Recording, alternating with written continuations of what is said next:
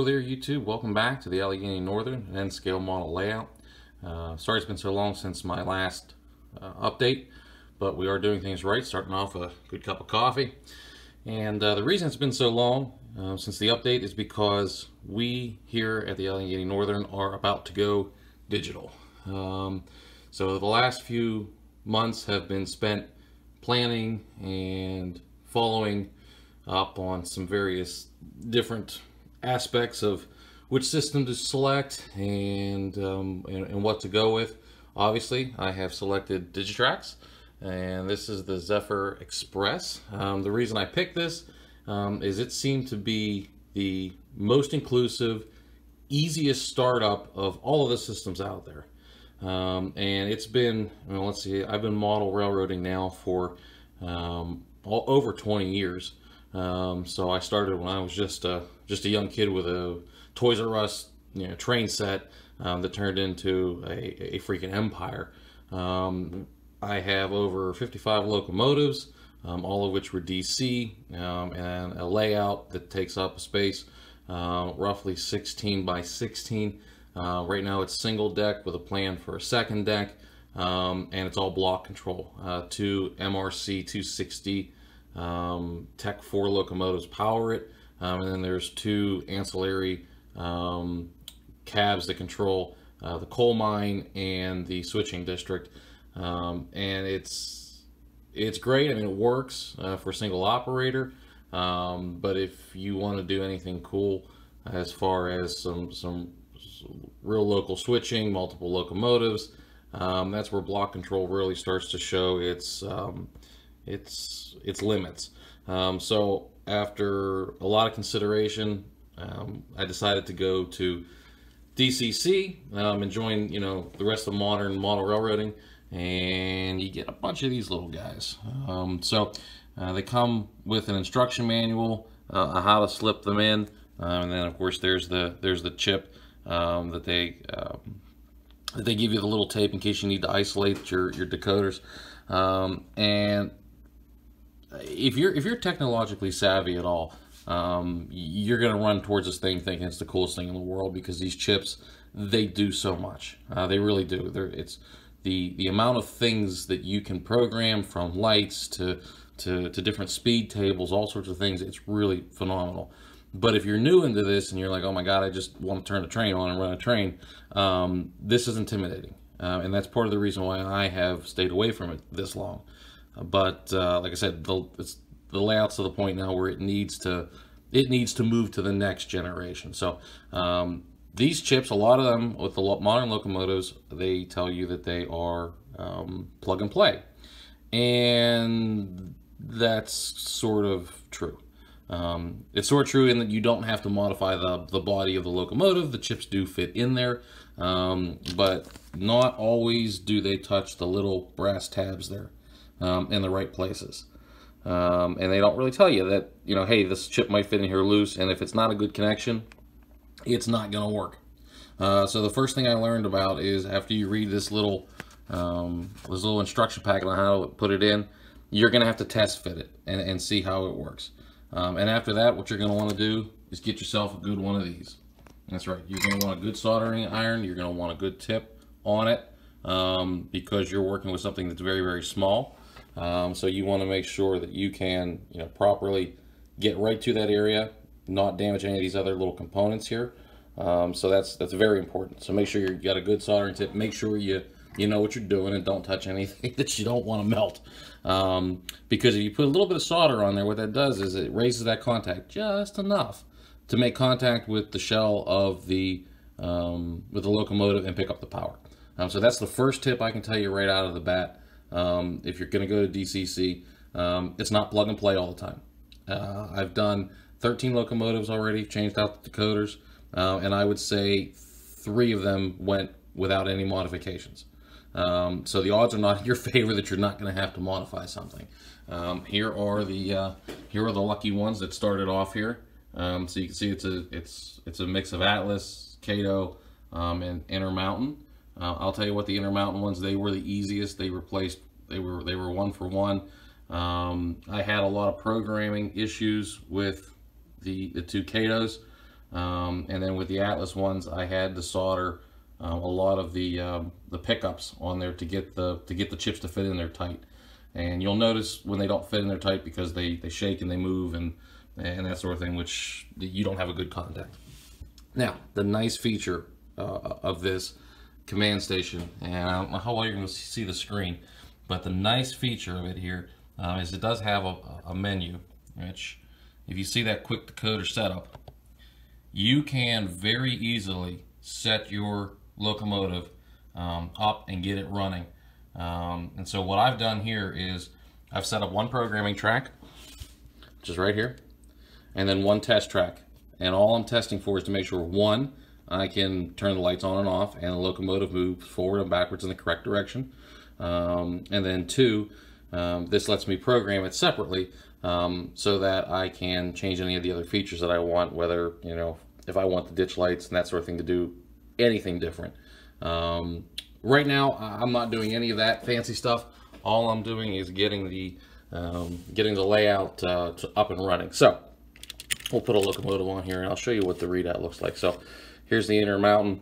It is a Wheeling Lake Erie, although that doesn't matter. And you'll notice the locomotive number here. So all of my decoders have been programmed right now that the locomotive number matches what its digital address is. That'll change when I start doing consisting and that sort of thing, but right now for the standalone locomotive, this locomotive's address is at 6354. Easy way to remember it.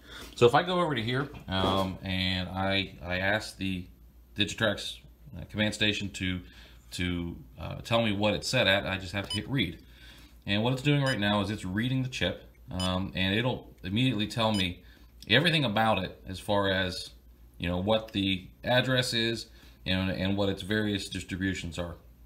Now those CVs, you see that CV 29, this is one of the issues I had in the beginning. It wasn't programming correctly, not on this locomotive, but that CV 29 controls everything for getting your locomotive up and running. So do your research, understand what these variables do, because the numbers that are there, those numbers all tell you something very important about the locomotive. So you want to understand what's going on there. All right, so we're going to go ahead and take this one just into regular. Right now, it's telling the main line that it's looking for a decoder programmed at 3. So if we take our locomotive here and we put it on the run track, you know, there we go, just like that. Okay, we're on the run track, and first thing is you got to turn the track power on. So track power on, and if we put it into forward, and now, as I said, it's setting to decoder 3. We know that this one's decoder 6354, and nothing happens. That's because the signal is not being picked up by that chip, so therefore it just sits there. But let's change this here a little bit. Let's go in and tell it that our locomotive is actually number 6354, and tell it train again.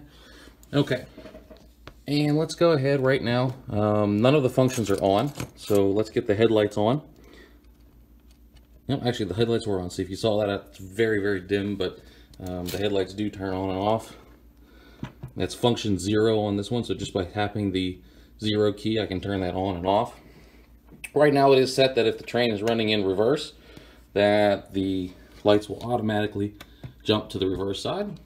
And so that's the first test, you know, okay, my locomotive is responding. And just by turning up the throttle, we have movement. Therefore, you know, we've probably got control of this train. Obviously, if we take a locomotive of any type, doesn't matter which one, and we put it on the track next to our 6354, so there's chassis, and we tell this one to move. You're going to get movement in the one with the chip, but you are not going to get any movement from the other locomotives, which is really good if you're trying to join a consist on the layout, that sort of thing. You know, you can control your locomotive. Conversely, we can change it and we can make 8571 our train, put it in reverse, and 8571 will move and 6354 will stay. Now, the features that I like about digital command control is the ability to have the walk around throttle. So this particular model is 100% expandable through the LocoNet network. So all you need is the correct components and the correct LocoNet cables, and you can go wireless, you can go infrared, you can control signals, you can control switches, and that is the benefit of this system. So if you're like me, where you have a coming double tier layout, or you already have a double tier layout, and then you maybe have a staging yard that's behind a wall, and you might need to do a little bit of shunting back there just to get your cars sorted before you bring them out on the layout. It's real nice to be able to take your throttle, walk around, and see what you're doing. You know, if you don't have a second operator who's strictly running the yard. So let's take a quick spin around here. We'll come around the train room. When you're looking at a layout that's roughly this size, and sorry, not all the lights are on, but you know, it's a little bit difficult. You can see the start of the second layout level up there. Obviously there's no track up there, it's just being storage at the moment. But when you have this number of tracks, this number of you know, trains and potential places to be operating, you know, you want something that's going to let you operate with the freedom that DCC offers you. Right now, control, as I said, is right down here, and all of those pesky little block districts. It was all wired pretty much temporarily. That's why it's kind of a mess. But it was, you know, it was good while there was just a handful of locomotives.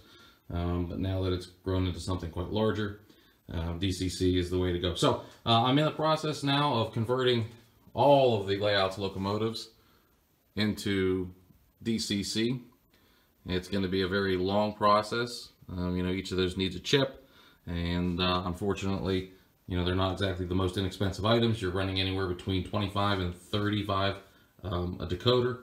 So at 55 locomotives, you can do the math and figure out where that's gonna end up. Plus, of course, there's the difference in the boosters and the command stations and the throttles and all the parts and pieces that make all of that work. So one thing that I will advise you, if you are looking at going DCC, do your research. Do not buy a system until you've properly researched it. There's a lot of options out there. And I settled on Digitrax. It seemed to be the most complete. It seemed to offer the most accessories as far as train control and accessory control. And it seemed to be one of the most user-friendly. So that was my choice. May not be right for you. Do your research. The other thing that you want to look at is the availability of components. You know, how fast can you get them? And right now that's the part that I'm in. I'm trying to find all the decoders for all the different locomotives. And it was a matter of sitting down and making a list, saying these are the manufacturers, these are the models, and you know what chip it is. If you go to Digitrax, they actually have a decoder selector. So all you do is you type in, it's an Atlas GP38-2, and it will tell you exactly what decoder you need to purchase for that. So I found that really handy. There's a lot in the digital command control that you need to learn and need to understand, but there's very little that you need to know to just get the layout up and running. So if you're just looking to start off with a system to get it up and running, I recommend looking at the Digitrax stuff. The other thing that you want to consider is, how is this going to be used? I mean, are you converting an entire layout like mine into something that's, you know, totally digital, or are you going to try to do something where you mix and match? Digitrax says you can do that between the digital and an analog locomotive. Everything that I've read tells me that you can't do that, so don't try it. But do your research, understand what it is that you're getting, and then bite the bullet and get started. So over the next few months, I'm going to be buying the various components and the various chips, trying to get enough of the layout up and running, and then I'm going to be replacing all of the wires to make a single bus line, which is what all of this is going to start disappearing to. So all of this stuff I've already started tracing this out, figuring out where everything is going, and you know, start breaking wires here and getting everything sort of relayed. So for the next 2 months, 3 months, whatever it takes, Now that we're winding out of summer and we're getting into some cooler weather, it'll probably be a lot more indoor nights where I can start making this conversion. There will be more layouts as I go through and I make mistakes and I learn about how digital command control works. I will teach all of you my do's and my don'ts. And so far, none of my do's and don'ts have resulted in any damaged components, which is fantastic.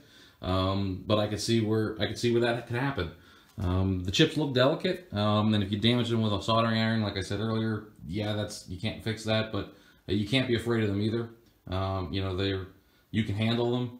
You can touch the little components. Obviously, minimize what you're doing and how many fingerprints you got on them. But they're not gentle. They're not gonna turn to dust in your hands. So don't be afraid to get in there and make it work. And then here in the next couple of months, hopefully, we'll be fully digital and have some upcoming videos. Also, getting ready to start on the second tier. Stay tuned for more.